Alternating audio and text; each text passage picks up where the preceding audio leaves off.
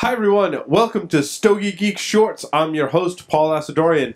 I'm joined in the studio by Todd Lascola from the Havana Cigar Club. Welcome, Todd. Thank you, Paul. I almost couldn't remember the name of next door. Isn't that pretty funny? I don't know what's Considering going we're on only there. there every day. I need to sip some more of my rye whiskey. I don't know. It's not very good rye whiskey, to be honest with you. What did you choose? You're drinking some rum. Yeah, the rum's pretty good. That's Old Monk rum. Old Monk. Yes.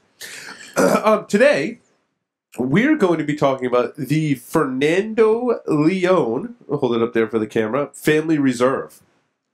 Yep, the Perferido #1. And, well, it's because this is a regular line of cigars. Yes, the Fernando Leon That's a regular Family production. Reserve is a regular production, and then you have the Perferido line, which was released last show. But this, there's no different tobaccos. Aged.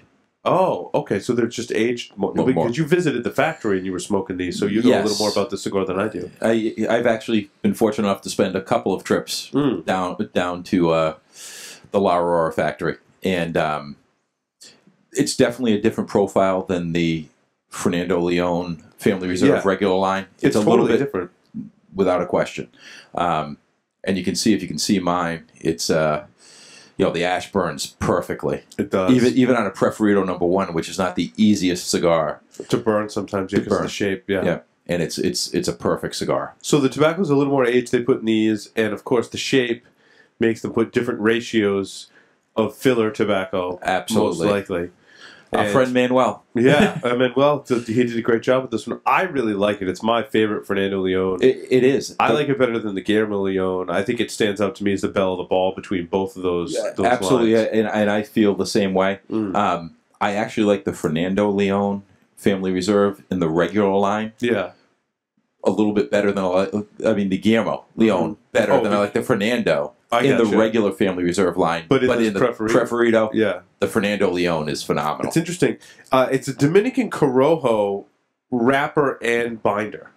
Yes. Which is interesting to have the wrapper the same as the binder. Although they say Dominican Corojo, that could be different primings, could be...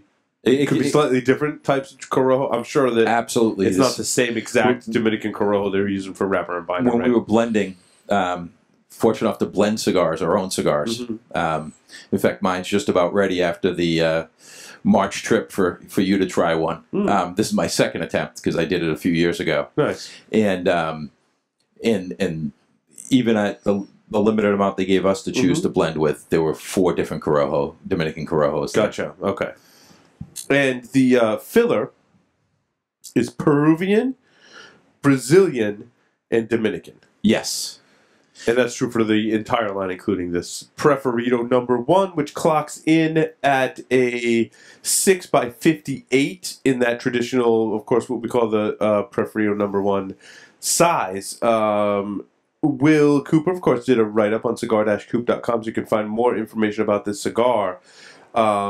It's the 10th in the line, and he said something about that Fernando was Guillermo's father, who started La Aurora, and that this Fernando Leon was his own personal blend. Yes. And that the cigar was originally a Corona Vitola that he would share with people close to him. As most people that have tobacco or own their own tobacco will have their own cigars that they roll and hand out to people. And a lot of times those become regular or semi-regular productions. Well, and as we've had on, I think we've had on the show before, there was a bunch of his personal Corona cigars left in the factory that Luis Falto had taken, and brings up to us every time he comes up, brings us up a little sampling of 15, 16, 17-year-old cigars. And I know you've had several of them that I've... And this is not your typical La Aurora cigar. I mean, this has got a little spice, a little pepper to it. It's a little pepper. It keeps you honest, that little bit of pepper, right? Does. Yeah. It's definitely... It's still a medium-bodied cigar, but it definitely has a different flavor profile than most of the La Aurora. But all the Perferido line does. There's always a little bit more bite. Yeah. And when I say a little bit more, I mean a little bit more, enough to get a wide variety of flavors. With the exception of, I think, the Black Diamond, the broadleaf wrapper, which that one's got the most body, has the most strength. Yes, out of anything without a question. That line. That's a relatively strong cigar. So I had that in almost a 60 ring. They made it for a particular store, I want to say, or Will sent me one to review. That cigar was so strong.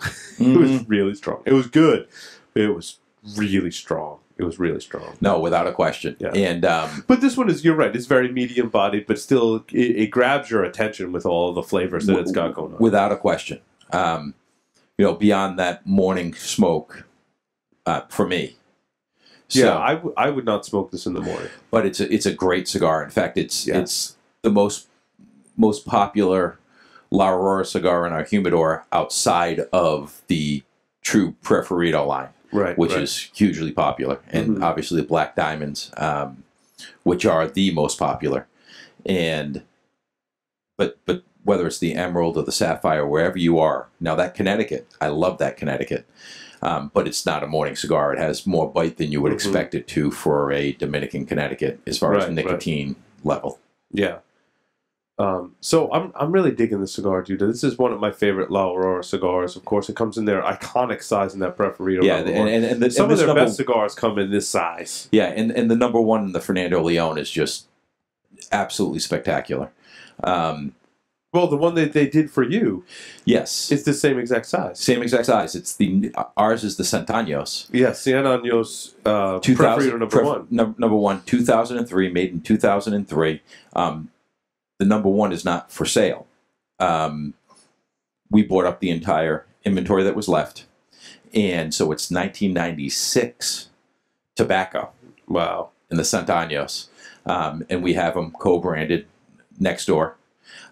Which is really, I mean, that is how that came about. And I know we've talked about it on the show, and I'll keep it really quick on that. But Manuel, when he came up to do the blending seminar here in December, brought us up a gift, which was a bundle of those. Guys loved them and smoked them. And Leon went through his bundle in about 3 weeks. And Leon's a 5 or 6 cigar a week guy, not where we are. Right. And he blew through them, and he's just like, let's see if we can get some more. And I reached out to Manuel. He goes, we don't sell them.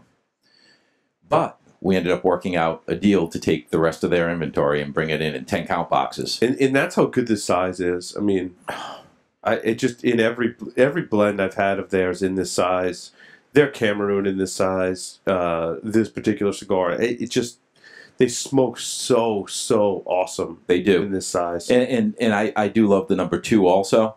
It's a little bit, obviously, it's a shorter smoke. Yes. But I love the flavor profile in any of the number 2s. And obviously, La Aurora is a big brand for us next door.